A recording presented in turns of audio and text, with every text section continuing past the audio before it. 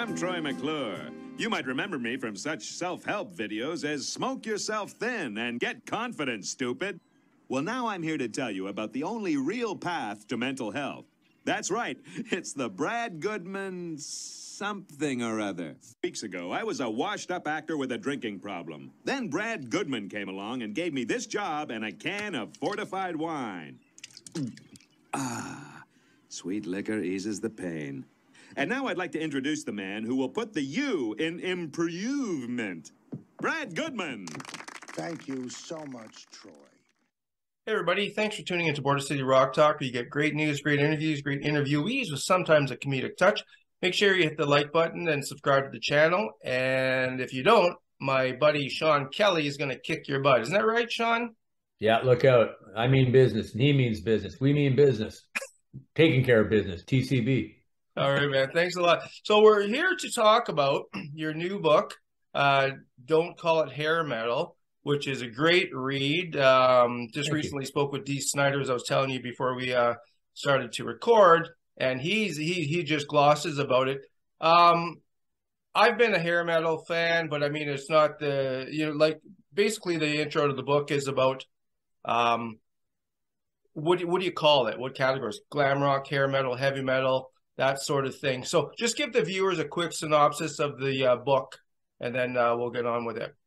Right. Well, basically, what my initial impetus for writing the book was I am very passionate about this music. It stayed with me all my life. So I think 80s rock is an important part of the overall rock and roll tapestry. And I find that sometimes, in my experience, that music tends to be relegated to a picture caught in time, an image, and tends to be all heaped together under one pejorative term called hair metal, which didn't actually exist when I was listening to that music. We just called it rock and roll. And it really only that term only came about, after the fact. I think the first time I saw it, the term hair metal I was working in a record store, and one of those, compilation albums, hair metal as seen on TV, but I started off kind of wanting to write almost a defense of the artistic intention that I knew existed, because I followed these artists, not just the music that I loved back then, but as they grew and developed as artists, with bands like Mr. Big being a prime example.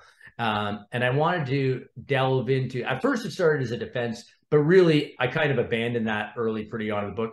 And it really becomes more a discussion about the artistic intention and the sonic development of the music I loved throughout the 80s and beyond. Right. And speaking of Mr. Big, very, very interesting as I started to read the book, the first few pages. Tell the viewers, especially the Mr. Big fans that are going to be watching this, what do they have in store for, what does Defying Gravity, that song, mean to you personally? Well, it was a song that helped me deal with a very poignant moment in life, the passing of my father. And it was something that, I related to that song. Music has always been a healing balm for me, it's something I've used to get me through hard times. That's nothing unique. But, I had earmarked that song as something that I knew I was going to listen to. It helped me prepare in advance for his passing, and then helped me after the fact. And I used that song as an example of the importance of that music to a lot of people. I think there's a lot more underneath the hood of the artists that kind of came to prominence in the 80s than they're given credit for. It's not just party music. It's not just nothing but a good time. Not that there's anything wrong with that either. I mean, that's a huge part of it. But a lot of that music, a lot of the musicians from that era, they kind of all get lumped in under the same umbrella. And I wanted to show that there was diversity, musical diversity, lyrical diversity, artistic diversity within. Yeah, for sure. I mean, I guess the phrase would come about just based on appearance, like glam rock, hair metal, because of the extreme, hairstyles. I mean, what was that, Aquanet back in the day? Yeah. Oh, yeah, for sure. But, we don't call new wave flock of seagull rock. You know what I mean? Like, Right. I mean, we could call that asymmetrical hair rock. We don't do that. We don't call 50s music pompadour rock, right? Yeah. It seemed that the hair took precedence over sometimes the music. And certainly you can make an argument that at many times in the 80s, image did take precedence because it was also coming along with the corporatization of record companies, right? Mm-hmm. Where they were actually looking for formulaic things because you started bringing in bean counters as opposed to music fans running these companies. And they were looking for what worked in the image conscious zeitgeist of the MTV era. So, Right. yeah, there's certainly arguments to be made. And I listen to I have diverse voices in the book, you know, kind of arguing that there's nothing wrong with the term hair metal because it is very apt. I just thought that I've heard it used in a pejorative sense too many times in my life that I felt I had to make some kind of argument for the artistic merit of the best of it. Right. And you even point out in the book that even the term hair metal, it's not let's say the lay listener, somebody who's not a fan of, say, that 80s kind of music, they would think that hair metal is all the same, but it's going into that genre of 80s music in that category. You've got bands like Iron Maiden, Diverse, Motley Crue, Difference. So there's a lot of different styles in the one genre that people don't really understand if you're not a avid listener of 80s music like you and I are. Well, that's why I kind of what I do in the book. I actually get to the roots of hard rock and metal to start off with, just to kind of get some groundwork for what this hair metal stuff was supposed to be made up of, right? Because really, you're right. Like when Motley Crue first came out, it had as much to do with new wave and punk as it did to do with anything that you would have seen on the Sunset Strip after, right? You're right. Iron Maiden. And it's funny, they're kind of coming out of this new wave of British heavy metal scene, which was also very diverse. I mean, you had bands like Girl, who really had more in line with the glam rock scene of the 70s.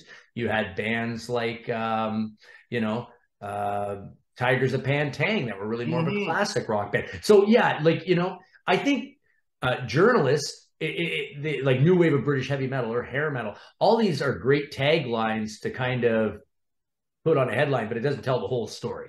Let's put it that way.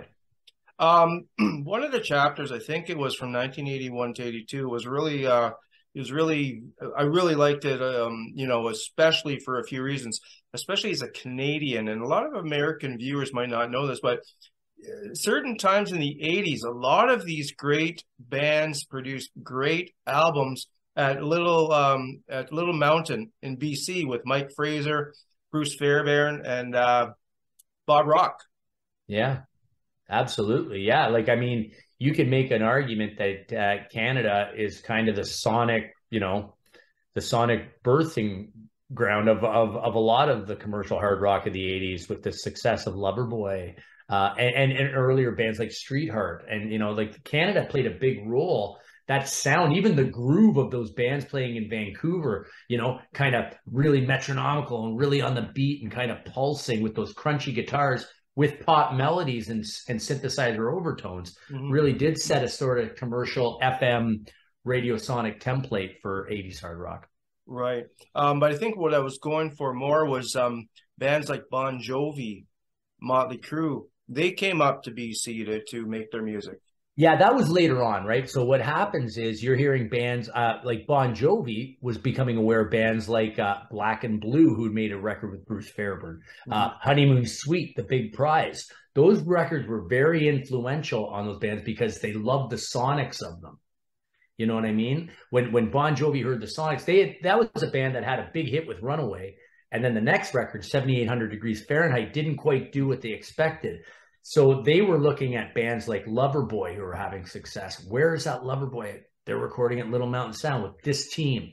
It was the sound that they were looking after. They loved the sound of the Honeymoon Suite record. They loved that Black and Blue record. And really, I make an argument that Slippery When Wet is a combination of the Black and Blue record and The Big Prize. You know, it's kind of, you keep playing around with the bits until you get the right thing. Right. See, I always thought it was because BC had adult entertainment clubs. Well, I guess that was good for keeping people entertained and focused long enough to stay in BC because if without getting too deep into it, that is definitely part of the lore. And that was definitely, I think that definitely inspired some of the music on some of those records. Let's put it that way. If liner notes are to be believed, just read the liner notes of Slippery When Wet and you'll see who gets thanked. I hear you.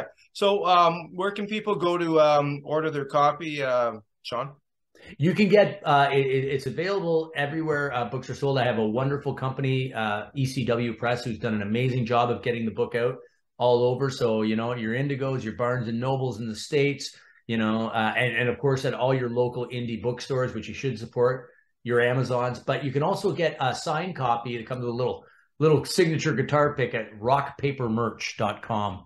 Look for Sean Kelly.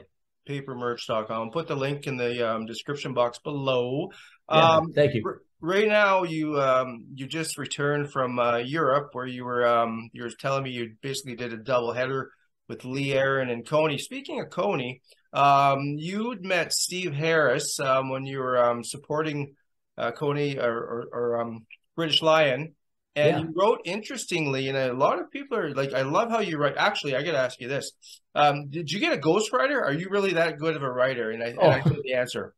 Well, thank you very much. No, that was just me toiling away at my kitchen table. That's all me. Did you graduate in English in university as well as music? No, but I read a lot of rock magazines. So I went to the University of Kerrang, Hit Parader, and Circus. Guitar World. And Circus and Faces and all those great rock mags, you know. I mean, I do love reading and I've always loved writing. I don't know if it comes naturally, but I enjoy doing it. I certainly enjoy talking about it. So maybe I'm always looking for another word to describe the music I love. Perfect. So, excuse me. Anything on the docket for music coming out, i.e. Lee Aaron or anything else with Coney Hatch or just Sean Kelly solo? Yeah, there's a few things on the go. Actually, Coney Hatch has a new live record coming out on Explorer One Records on August 11th called Postcards from Germany, which features 2 new tracks. The first of which is the new single, It's About a Girl, which was released last week, but the video comes out this week. Very excited about that. It's an honor to be on the first new Coney Hatch music in almost a decade. Right.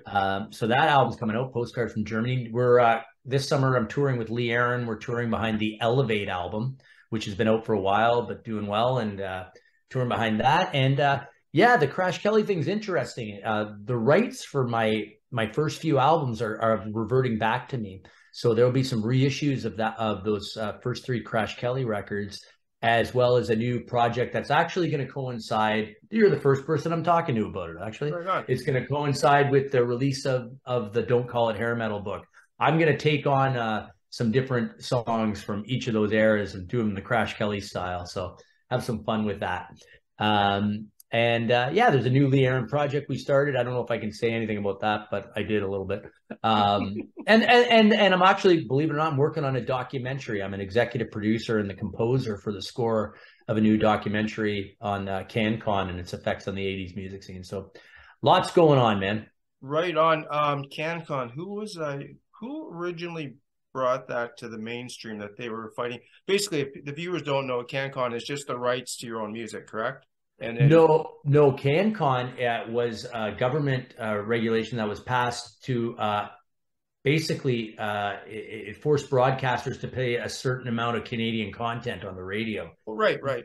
Yeah, so that opened the gateway for Canadian artists to actually have a fighting chance, because otherwise we were basically just being funneled in American music, and it was harder. That's why artists like Neil Young, Joni Mitchell had to go to the States to make it. The CanCon regulations arguably actually created the Canadian recording industry and helped bands like Streetheart, Loverboy, April Wine achieve greater success here and then ultimately abroad. Yeah, I knew that. I don't know what I was thinking. I was thinking something else. You're thinking SoCan. You're probably thinking yes. SoCan.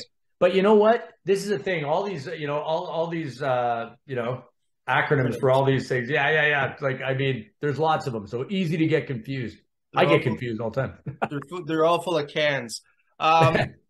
So we'll put the description box. Well, we'll put the links in the description box for people to check out this book. It's a really, really good book. Thank you. I mean, just another interesting little tidbit that I wasn't aware of is just the way that Steve Harris prepares his tone. And you said, and I think I remember it was like coined almost like metallic.